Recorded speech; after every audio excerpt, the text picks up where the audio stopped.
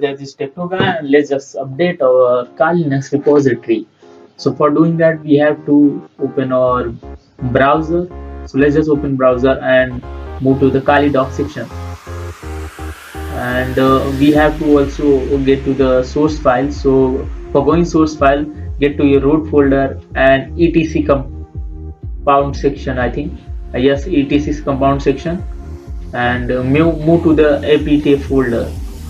You will see etc section and go to the apta, and now open the source file.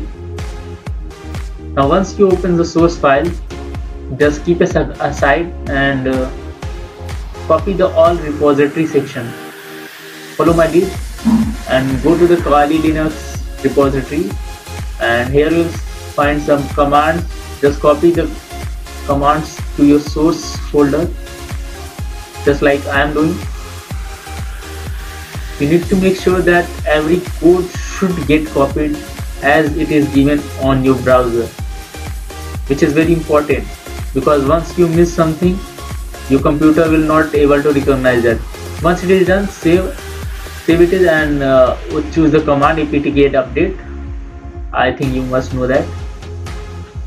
So once it is done, you can see that your Kali Linux will configure repositories and download the latest update from the Kali's browser.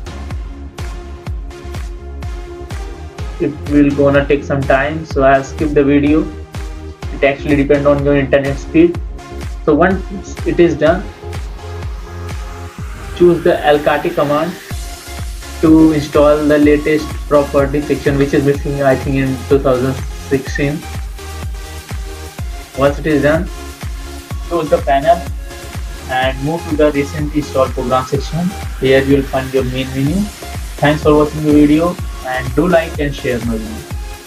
This video was sponsored by Technoga. To publicisystem.wordpress.com. For any technical help, mail us at thehackerboy70@gmail.com or WhatsApp at 79057496116.